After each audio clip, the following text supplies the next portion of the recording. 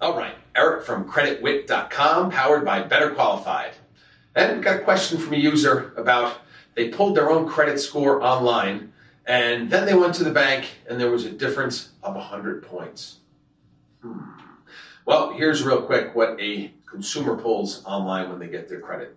If you go to some of the bigger names and you see the advertising, if you're pulling one of those scores, we kind of call them a FICO. Okay, FICO score compared to what?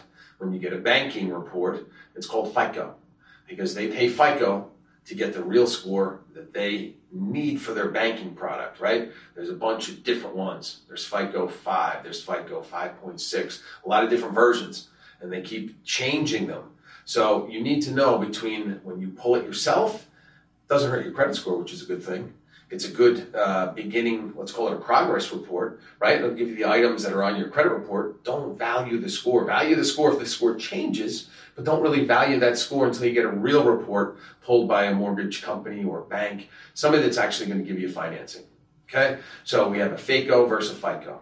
Real simple. When you get the final, not a progress report, when you get the final report card, that's your FICO score. So remember, when you're pulling stuff online, if you're going through yourself and you're pulling it through one of the sites that are out there that you see on TV, those scores do not compile to what you're really going to get a score if you get pulled by a bank. Just remember, again, if you're doing that, at least the items, and most of the time it's only one bureau. So again, to get a full report, you go to annualcreditreport.com. That's annualcreditreport.com, and everybody gets one of those reports a year. So if you haven't pulled your credit and you want to get at least a idea of what's on it, or if you're not monitored and you have no idea, and if you've seen some of the other videos I talk about monitoring, guys, it's the fastest growing crime in America, ID theft.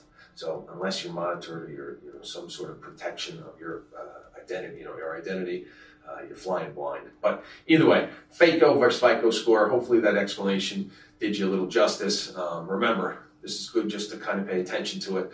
Progress report, when you want to get that final report card like in school, that 4-row, you got to go to a bank. You got to go somewhere that's actually going to pull the real FICO score. Thanks again.